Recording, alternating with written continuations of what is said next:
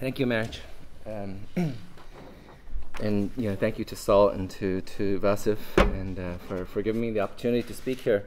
I realized recently that I first came to Istanbul 10 years ago, and it's a city that I always manage to come back every few years.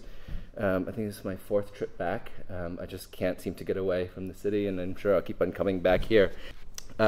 So coral, dust, smog, seeds, and puddles, these are some of the things that we think about, and for us, they're part of what we consider to be a list of architectural materials.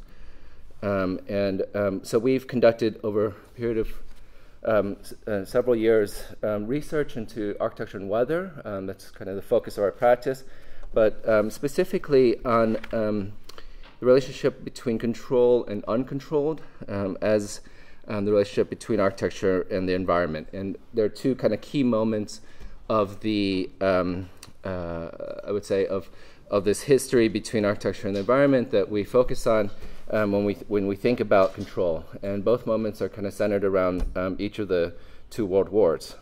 So here in World War I, the philosopher Peter Sloterdijk kind of described this moment when the gas attacks that happened in the trenches as modernity descending on the human body. On April 22nd, 1915, German troops sent a cloud of chlorine gas over the battlefields of Ypres, in that moment making air explicit and marking a shift from the individual combat to environmental warfare.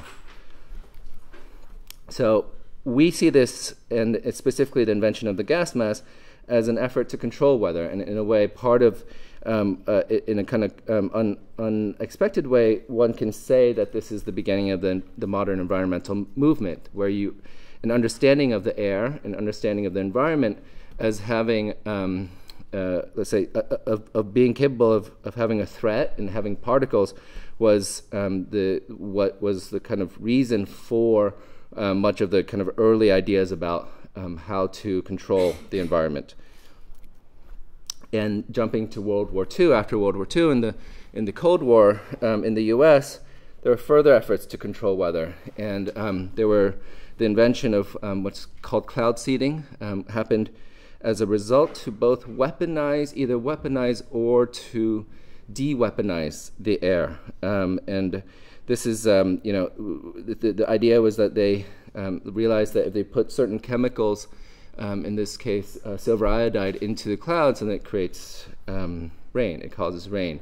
So during the Cold War, the idea was to use cloud seeding as a way to either create extreme rain on the battlefield, or in the inverse, to actually cause rain to clean the air in the case of needing to clean the air from gas attacks. And what was interesting, I think, is the relationship between what was happening in the military and what was happening in the disciplines of architecture and design.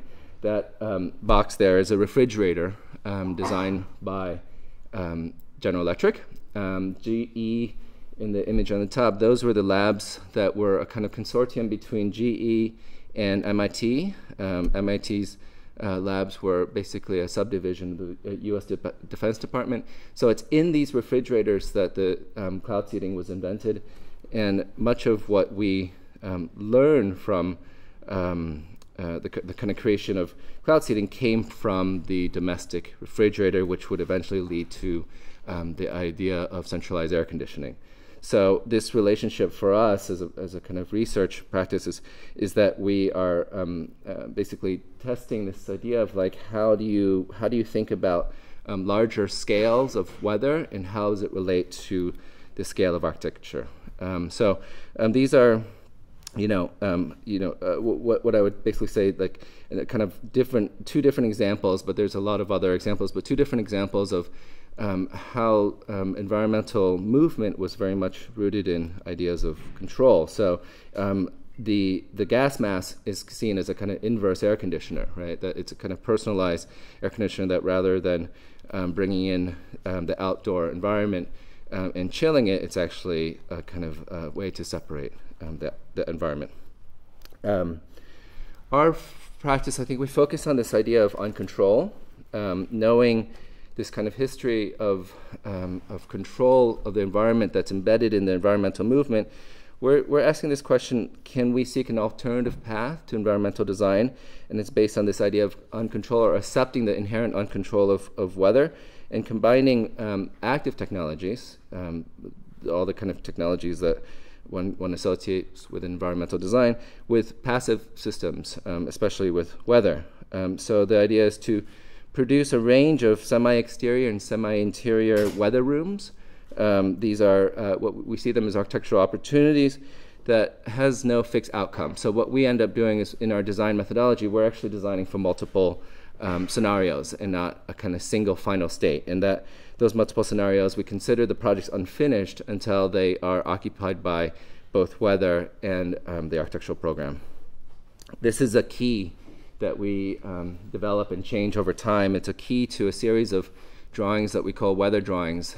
So it's, for us, more than just a way to speak about our notational drawings or notational devices, but actually, for example, the bottom two, the wall of air or the air corridor, they're ideas about how to mutate architecture with weather. So to, rather than see them as separate, but actually how can you bring these together? So these are a series of drawings from different projects, which I'll show in a little bit more detail, but the drawings in and of themselves, I think, are a form of visual research for us. This drawing is about the corridor as a system that can be understood in terms of as the climate changes, the kind of dimensionality of the corridor can change. These are courtyards, courtyard systems, and how they create what we consider to be weather rooms. So, between the differences of scale, I think is an important part of how we work. These are drawings of dust for a project that we did, which in a way is more of this kind of scenario-based thinking. So this is not a single drawing, but actually there's a series of these drawings, and I guess it makes our life much harder because we don't design just one thing, but we're always having to do several drawings, and we're never satisfied by just having one. So this is a kind of interface between a ceiling and a series of what we call seeds. So I'll show these projects in more detail, but just to kind of focus on how the drawings are a form of research for us. So this idea of the indoor city, I think, is an important part of how we think and how we work. And the indoor city for us is basically combining the scale of the urban, which is the scale of weather, with the interior scales of programs, of architectural programs. So, either depending on whether we consider the indoor city or indoor urbanism, but the general idea is like the kind of contradiction between these two different scales and two different environments, between the natural environment and between the built environment. I think the interest for us in terms of what we think about it is that what we're doing is we're trying to intersect in our work the kind of inherent uncontrollability of weather with what we consider the unpredictability of program. So, these are a series of different kinds of another series of weather drawings, but the idea is that we try to avoid using the word interior climate, because I think that climate has an association with being constant and homogeneous, and what we call the projects is we're always referring to them as indoor weather, so that they're varied and they have within them the possibility of different exchanges between different thermodynamic zones or between other properties such as humidity or even static electricity. In the end, what we're seeking is this idea of a participatory environment. So it's both an environment in the traditional sense of the word, but we are really kind of asking how do visitors or people engage with the environments that we're designing, rather than simply responding to environments, thinking actively about the design of environments. So my partner Rachely, she's from Israel. This is what we call our kind of climate map, but it's also our cultural backgrounds. I was born in Vietnam, so as you well know, Israel is arid climate, and Vietnam is tropical, wet, and dry. So these are two very extreme climates, and they're, I think, important to us. We joke around that it's only New York that these two climates can come together. But it's also, I think this map is also a way for us to think about how we develop our practice. We tend to do work in a lot of different places, and what we think about it is in terms of where do we want to work climatically. So, for example, I'll show a project that is in Sydney, a kind of a series of workshops that we've been doing with the university in Sydney. And we were really excited when we had this opportunity, because Sydney for us is a kind of ideal temperate climate to test out a lot of our ideas. So sometimes it's about, obviously, you know, as a practice of you know, the opportunities that come to you, but also it's also about kind of seeking certain climates for us that we're interested in working in, and seeing what the possibilities are. So I hope to add Istanbul to this map one day. This is an old project. It's one which it's kind of categorized by the material of coral. We did it 6 years ago, but it still is really informative to a lot of what we're thinking. And I show the project starting at the end, which is that we designed this project in which the structural footings, it was for the Art Basel Miami Beach Contemporary Art Fair. We designed footings that were we knew would be donated to be sunk for coral reefs, artificial coral reefs. Working during the project with a marine biologist from the Florida Department of Environment, the footings were basically kind of the finishes and the kind of way that we had treated the openings in them. The idea was that they would promote coral growth. Basically, the state is creating a lot of artificial reefs. This is our favorite client that we always like to give recognition to. But the sites are all around the coast off Miami, and the idea is that they're creating artificial reefs both to, you know, allow for sites of marine life and scuba and recreation, but also for extreme storm mitigation for hurricanes. So that's kind of like I show the project in reverse because it's an important part of how we were thinking about the project. So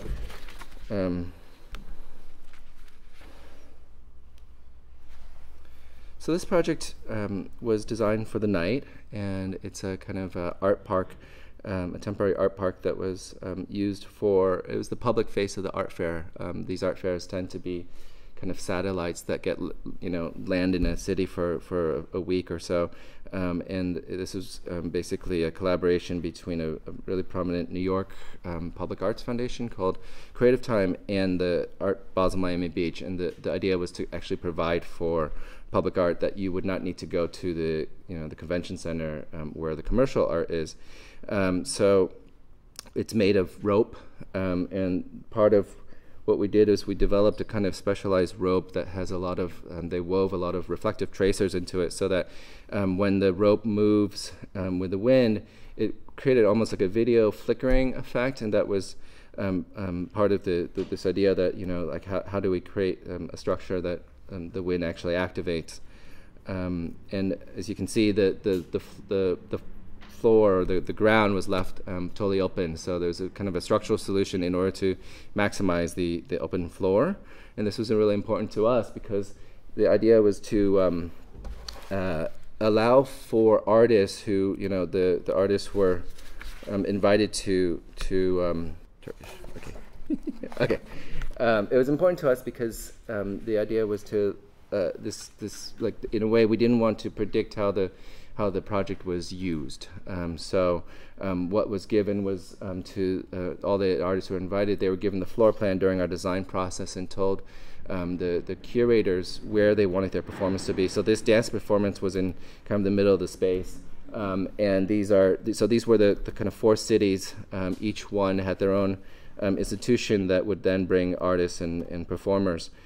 So it's paired with actually the windrows from those days. So what happened was that the project really had very different appearances each day. So when the wind was more gentle, then it was kind of more like a swaying effect, and when it was more the higher speed winds would actually produce almost like a kind of violent motion. What we had done was basically developed this idea of weaving two systems of rope, a white rope and a yellow rope, to kind of help with basically restricting a little bit the movement.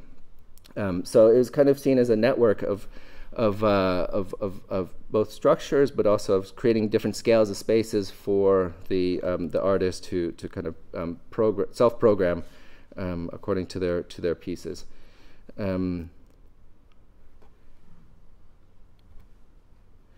These are some of the drawings that we produced during the project, and of course, you do everything you can, but in the end, we developed a series of details to try to simplify it. It was 7 miles of rope that was hung in a few days, and we spent weeks and weeks to try to figure out how to develop a detail that could hang that much rope that quickly. And in the end, they just kind of do it their own way, and the detail doesn't really matter. But that's generally what we find in much of our work. But the editing process of getting there, I think, is an important part of how we work. And I think that this project, the reason why I'm showing it as an early project is that it began our thinking about how weather is both an interaction and also naturally invisible, and how to give it a kind of expression. So in this project, what we had also done was developed a kind of, working with a consultant, developed a way in which the wind would trigger a kind of wind speed monitor that would then be translated into specific lighting sequences. So there would be a kind of visual effect to the speeds of the wind that it would reach. So this project is, I'm just going to show the video for this. This is a very small project which is part of this carbon fiber workshops that we've been doing for University of Technology Sydney, UTS. And carbon fiber is an interesting material for us because, in the previous project in Miami, I think the relationship of the architectural elements to the weather is a more traditional one, where the structure is solid and resists the weather forces, and the thing hung from it, what we consider to be envelopes or enclosures, that's what's moving, and that's what's in a way adapting to weather. With these workshops, we're fortunate enough to have to be able to work with carbon fiber. Actually, the volume's kind of high.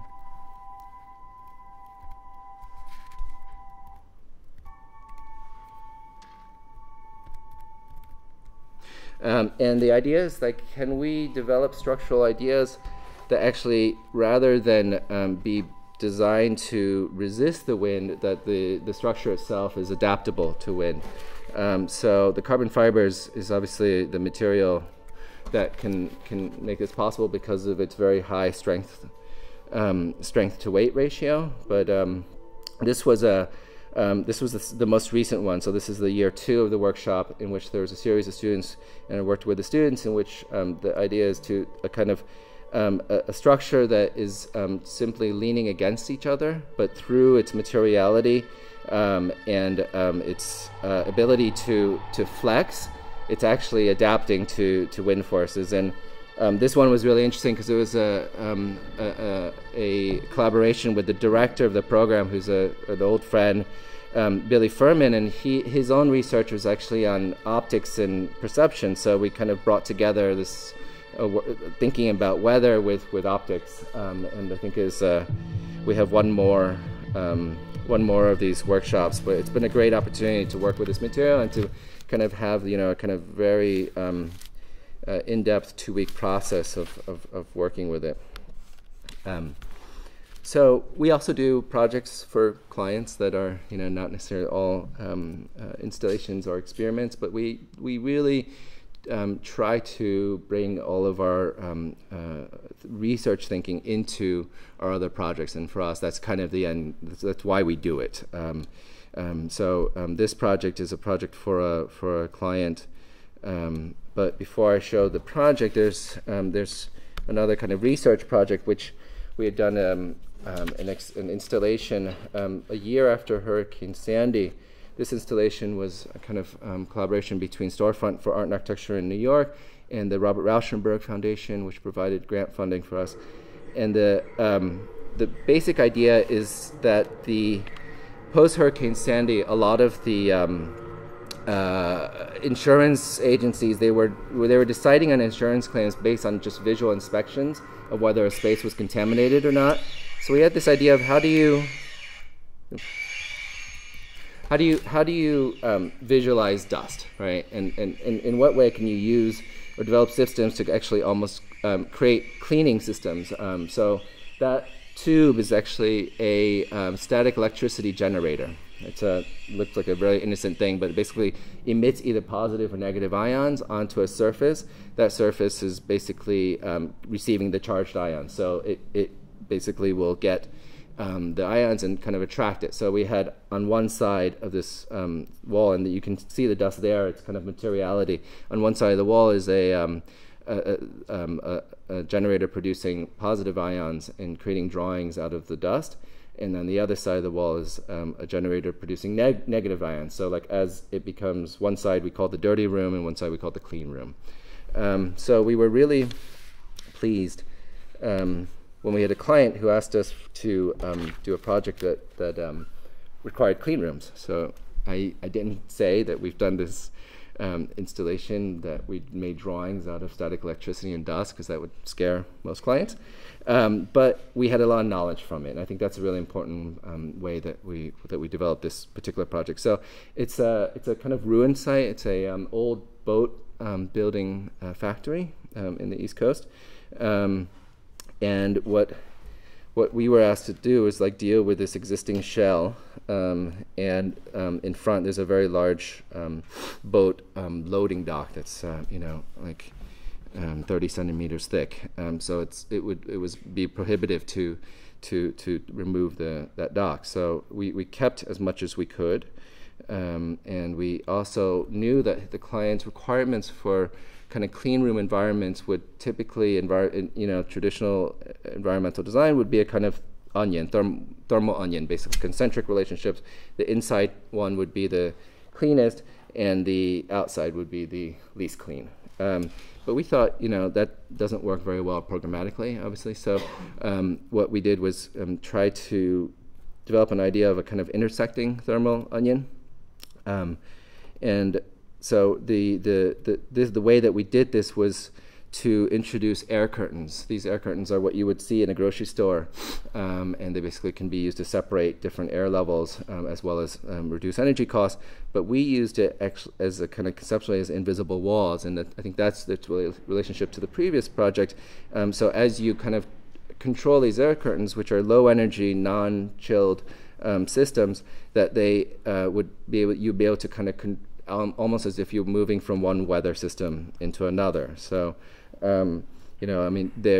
what's interesting is that the scale in which we typically think of them as is at the scale of a door, but they actually it's just basically a motor. So they can work at much larger scales, and that's how we're testing this idea, basically to use them as walls. And the way that they generally work, the low energy ones, is that they just capture the hot air that rises into the ceiling plenum and redirects it as a kind of air blade. So it doesn't take much energy.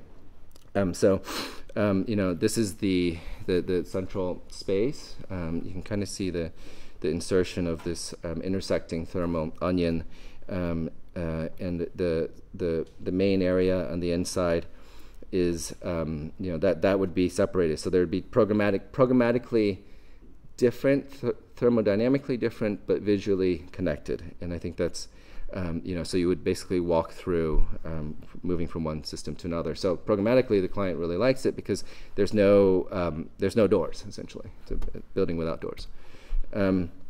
And so this allows us, to kind of test this idea of like a intersecting rather than concentric relationships, which still allow for the separation of dust as their product requires. And the upper levels of this kind of these three volumes. So if you remember, there was a kind of very large volume, the large volume is actually the same size as the Tate Modern's turbine hall. So it's a great space, but it's actually a huge waste and very difficult to make it work for a manufacturing center. So this idea of intersecting different volumes allows for different scales of program. And there's some exhibition areas and some an education component where there'd be training as well as administration. So it's a kind of mixed-use facility. And what we had developed as an idea for the in the bottom right one is the idea for how to deal with this very large boat dock, and what we put there was a kind of garden island, basically. And the garden island basically would capture the rainwater that typically would just flow into the bay, bring it into a cistern underneath, and so you can, in the kind of front left, see this garden island. So it's also a kind of park. It's actually pretty big. The scale of the project is really big. So that garden island is quite big and would basically be a kind of lunch spot for almost all the employees. So this is some research that we're doing for a book, and this overlaps with some thinking that for a studio that I just taught at Columbia, but it's about this relationship between the difference between weather and climate, which one can say weather is what happens in the next week, climate is the longer duration of time, but we're maybe thinking more differently about it, that that maybe weather is that which can be experienced, and climate is that which can be analyzed, right? And it's actually climate as an abstraction is actually probably why it's become so political. So we are doing a series of studies, research programs, on thinking about typologies in terms of this relationship between weather and climate. So this is the drawing that you saw of looking at schools into spaces of schools, the corridor and the courtyard, and how they can be adaptable and how they would change depending on the climate type. So these are what we're calling weather rooms. So the way that we began it is to look at a series of typologies for schools, and those typologies are basically, like this one you may recognize as Fuji Kindergarten by Tezuka Architects, where we on the right hand draw the project in terms of its weather kind of adaptability, and on the left in terms of what we called program determinancy. So how flexible or fixed the program is in its relationship to how kind of adaptable that space is to weather. So there's a series of climates that we looked at, 3 different climate types. So basically the idea is that we looked at schools in 3 different climate types, looking mostly at corridors, courtyards, and weather rooms. So much of the project is on design, and I think that's an important part of the work, which is to say that this is kind of like designing strategies, and we don't see these as buildings necessarily, but strategies for future projects, right? So this would be I think the humid continental climate, and what we're showing is like the possible overlap zones in which you can introduce kind of adaptable weather spaces and how they relate to the kind of more fixed programs. So I think that, I think what's interesting for us is to imagine that if we did this for a series of typologies, the next one would be libraries, the one after perhaps museums, and to look at these typologies through just the lens of very specific spaces. They probably would not be the same spaces for the different programs, but that we're, in a way, designing for the unfinished qualities of the project in order to develop, to allow for its development further. So this is a little kind of break in the series of projects. and this is more about the future rather than past work. So we were awarded the Rome Prize this year from the American Academy in Rome, and so we're, my partner and I will be moving to Rome, to this amazing place. So the kind of Rome Prize idea is both, how do we take advantage of this opportunity to both kind of answer some questions that we've had with a lot of our work, but also to see it as perhaps a break and new opportunities or new ways to translate this thinking, right? So we've done a series of research and projects and teaching all along these themes, and we see the Rome Prize as a way to kind of self-reflect, and that's how the American Academy sees it. So the American Academy, they actually, though you are selected partially based on the proposal you put together, which I'll be showing, they entirely recognize that when you're in Rome, then you're in Rome, and everything can change. So there's a joke that if you do the project that you propose, then it's a more of an exception than a rule. And the community there is also about this kind of cross-disciplinary conversation. So there are 11 disciplines. Roughly half of them are what they would call the scholars, who are doctoral or postdoctoral fellows, and then the other half are the creatives. So perhaps the distinction between them is not necessarily the right way to think between a scholar and a creative, but I think that what's amazing is to have the opportunity to be in the conversation with, in this place for a year with people from all different disciplines. So we're looking at Piranesi. And we're looking obviously at something that's very well known architecturally, very much associated with Rome. But we're seeing Piranesi as basically an early example of what we call our weather drawings. So this appearance of the Roman Forum in the 1800s rising out of the dust, and all the kind of weeds and plants are growing on the architecture. That's for us the interest in studying these drawings. And for us, this is actually not a ruin. Like in a way, this would be the ruin. And the moment that all of the weather is removed, it's actually it's been frozen in time, right? And if weather is something that is about a kind of shorter period of time, then we see these as kind of obviously we're very excited to be there, but it's that relationship between the kind of preserved site and the ruin, the drawing of the ruin. I think that's really interesting for us. So that's part of the study, but really it's about looking at Piranesi in a way to look forward. So these relationships, these moments where a column almost appears in his etchings to dissolve into the sky or become a cloud, or how the kind of overgrown weeds are in a way become a kind of patterning that is in parallel to the flutes of the column. I mean, that I think those are the relationships that we're super interested in. We're going to bring this research, and obviously there's a lot of Piranesi drawings in Rome, but we're going to use it to rethink what we call the contemporary ruins. So this is a map of all of the unfinished projects in Italy, and I just realized that I put it in upside down. So Sicily is now above Tuscany, which actually would be interesting. So if you imagine Rome upside down or Italy upside down, there's a lot of projects in southern Italy. Rome actually has a ministry of unfinished projects. They come from two economic crises, one in the kind of 80s, and then and the most recent one. So all of these unfinished projects, we see them as sites. So this is, roadways.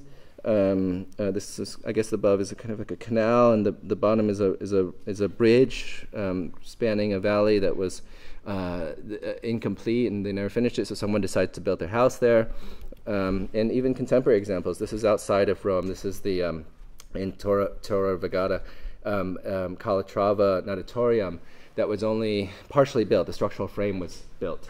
And these are, basically we see these as open air weather structures. And that's really what the thrust of our proposal in Rome is, to not only continue to research our ideas about weather and architecture, but also to kind of look at the contemporary ruin as sites for opportunities and not as failures. And that a ruin is for us not about not about a kind of end of an architectural act, but perhaps a transition to another one, right? That there was reasons why these projects were not built, but we're not interested in finishing the projects in any way, but actually as seeing them as a break, and to ask, how do we intervene in them architecturally, programmatically? So this project is a kind of recent one. The climate is Mediterranean. It's in Israel. It's for the Design Museum Cologne, which is a museum designed by Ron Arad, and it's a kind of the site is an unused plaza. The plaza is, it's besides the fact that it offers absolutely no shade. It's a kind of it's not, let's say, activated programmatically or in terms of any kind of public facilities. So that was the competition brief, and we looked at this idea of how to think about shade not as a kind of static relationship between the sun moving around an object, but actually to think of shade as a more dynamic relationship. And this relationship is one activated by wind. So the field of balls is basically creates a kind of landscape, what we call a flat landscape that's suspended in the air, made up only of a mesh surface, almost invisible, and 30,000 balls. And the project uses 3 different sizes of balls, and the idea is to try to not allow for any kind of grid-like formations, but actually the different size balls would create these kind of both sun and shade effects. This is a drawing, one of the weather drawings. This is a drawing of one of the scenarios that we imagined when we had done the competition, and these are some photos from the construction or after the construction. And of course, the thing about our kind of fascination with the uncontrolled is that it really was uncontrolled, and we had we generally never know whether a project will work when we go into it. But I think that's part of the thrill, but also part of the trauma of doing this kind of work. So as you can see, it's a very simple structure. We're kind of evoking the agricultural landscape of Israel, greenhouse technologies. There are a lot in the country, and the country is really a kind of pioneer in a lot of agricultural systems for extreme weather environments. So that's the kind of structural system that we used, and we basically hung a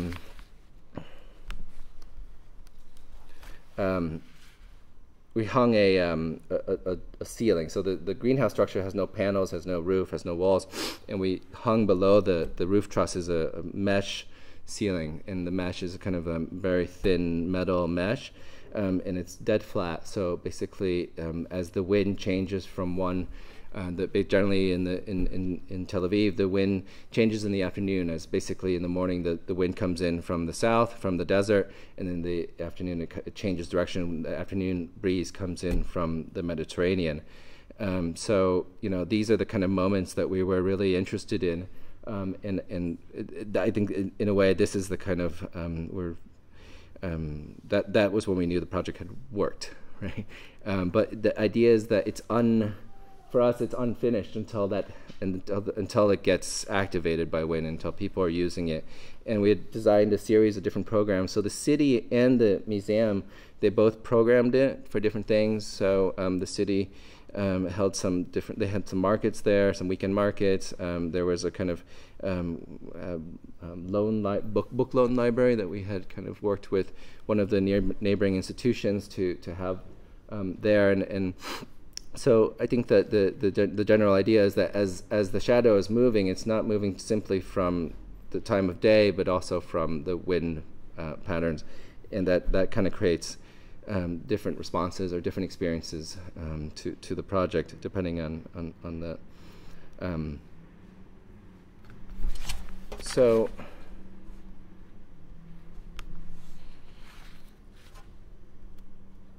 the multiple program, I think, is really important to us. I mean, we're both, I think, heavily interested in how program creates these participatory environments that activate public space, but we're also interested in this idea that program now is increasingly less fixed. You know, a building can be designed for one program and become used for another program, and I think that's part of building now. And so in these drawings, these are kind of like speculations, like what would it be if it would become a bookstore, or to even become a house. And these are, I think, the idea is that like we're designing for very specific conditions which are changing, but they programmatically we see multiple possibilities, and that's, I think, perhaps part of this interest in the unpredictability of the projects. So this is a last project. It's a competition we did for a kindergarten in China. And China has this issue with their kind of mass migration from the countryside to the cities, and the government is creating what they call medium-sized cities. There's also small-sized cities. So they're basically trying to create different scales of cities so that the countryside doesn't empty out.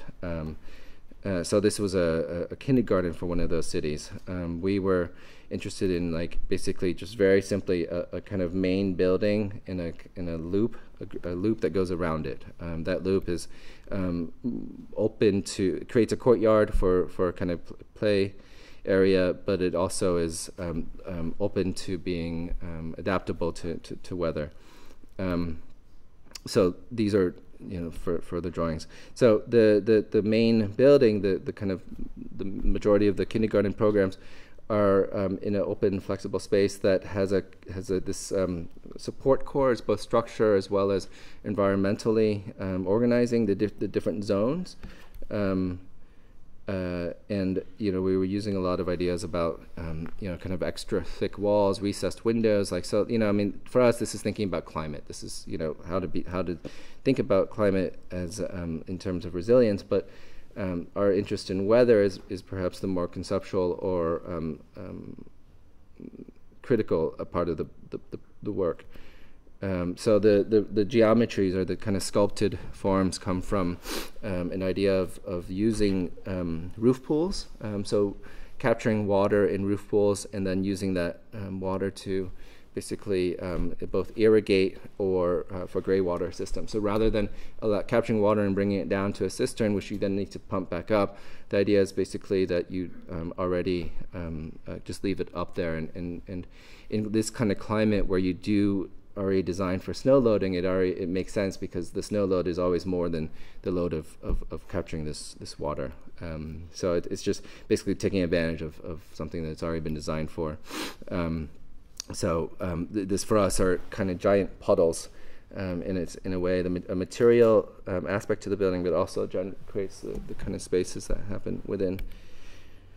The central core is actually a way, we see it as a lung that ventilates the project. So through a series of chilled ceilings and heated floors, we bring the air through this lung, and it evacuates up through ridge line skylights.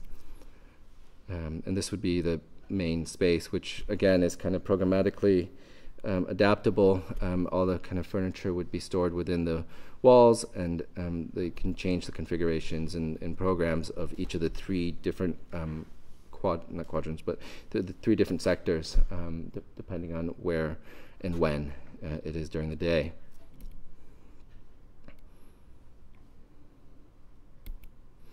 So this is imagining the project as a library, as housing, and as office. So to say that, you know, the location of the project is very specific, so its relationship to environmental conditions is, we know, and that's what we're designing for, but programmatically we can't control what happens to the project, and I think it's, for us, important speculations of like how these projects can have other lives, or in a way related to our ideas, both of weather but also of the unfinished project. And I think that's kind of where I will end. I think that maybe I can end by asking a question that is probably more typically answered in the beginning, but why weather? And I think that weather for us is both universal and it's subjective, meaning that we all know weather. It's a conversation we all have, we all experience it, but we all experience it differently.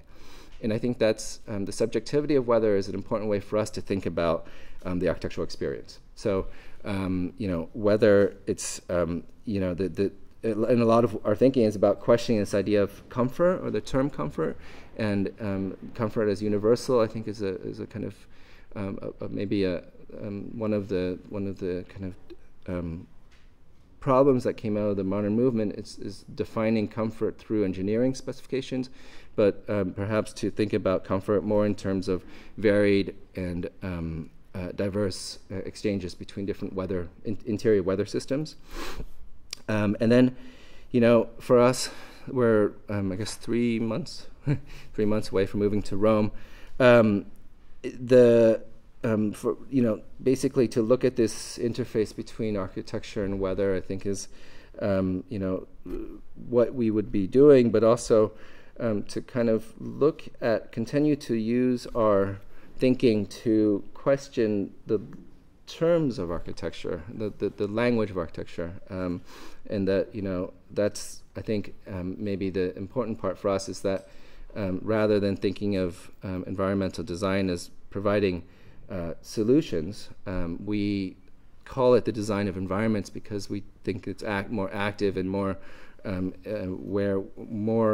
for us more engaging, because we're first asking the questions and rather than just providing answers. So I end with this image of the air conditioner and the gas mask, because it's an important image for us, because it summarizes a few things, that of relationship between the environmental control and environmental uncontrolled, or programmatically determined or programmatically unpredictable. And maybe the last is between this idea of where the boundaries of architecture is and where the boundaries of the body is and the boundaries of the environment. Thank you.